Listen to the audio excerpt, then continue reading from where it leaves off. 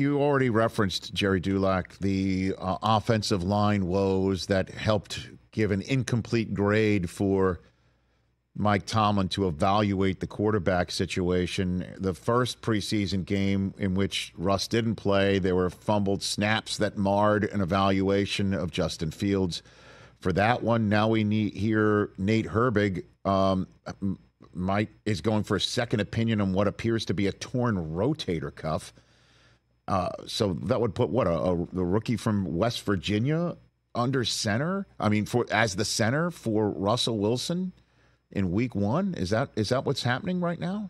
That's exactly what's happening, Rich. I mean, the best case for Nate Herbig is he's not lost for the season, but he's going to be out for an extended period, regardless, based on what I'm told. So if he's going for a second opinion, I don't know how that's going to change anything. I can't speak to that. But, that when you have a torn rotator, what would be the best case scenario after much rest? It's not only a rookie center, too, Rich. Troy Fautanu, their number 1 pick, he was going to be their starting right tackle against Buffalo, and he was going to stay there. Their plan is he is already their starting right tackle. I've been told by the coaches they believe he's their second best offensive lineman already, which is a bit of a heady statement, and I assume that means behind Isaac Seumalo. So now you have a rookie at right tackle, and you have a rookie at center, and in all likelihood, you're going to have a second-year tackle on the left side. Part of the problem is in the first game, Troy Fautanu gave up 2 sacks, and the other night against Buffalo, Broderick Jones got just manhandled by Greg Rousseau on 3 separate plays, 2 of which resulted in sacks. So it's funny that their 2 number 1 pick tackles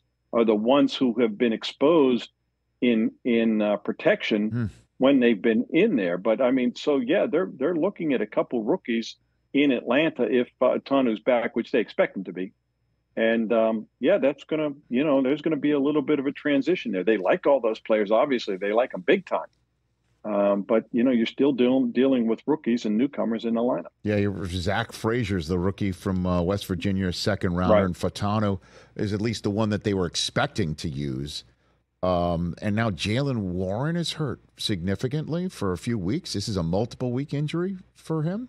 Well, hamstring, Rich. And, when I say it's a typical hamstring injury, it's not a bad one, but it's a hamstring injury, and that's usually a couple weeks, and so he won't play this week, and then there's 2 weeks after that. So in all likelihood, he should be ready for Atlanta. Okay. And if he isn't, certainly week 2 in Denver. But it's not I've been told it's not a serious hamstring injury. So the line, like if you sodium pentothal the coaching staff right now, Gerry, the line is more concerning to them than the quarterback room right now? Probably because of injuries. Losing Nate Herbig, with all due respect to Nate, it doesn't hurt their starting unit. What it does is it hurts their depth, because This was a guy who's their first guard off the bench, and of course then would be the first center off the bench. When Broderick Jones on the first day of contact at camp on the very first play somehow hurt his elbow, and he's never missed I don't think he's ever missed a practice since, but he's playing with the big brace on his arm, on his right arm, protecting that elbow. And I don't know how much that is harming him in protection. Obviously, it's not harming him enough that he can't play. I think, when they see that, look, it's not cause for alarm, but there's no question you can't ignore it. There has to be a little cause for some amount of concern because they're young players. Broderick Jones, though, started 8 games at right tackle last year. They saw what this guy can do. And all along, they've even publicly said they want him at left tackle.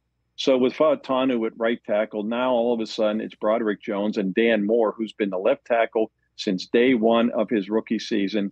They are going to, quote, battle it out on the left side.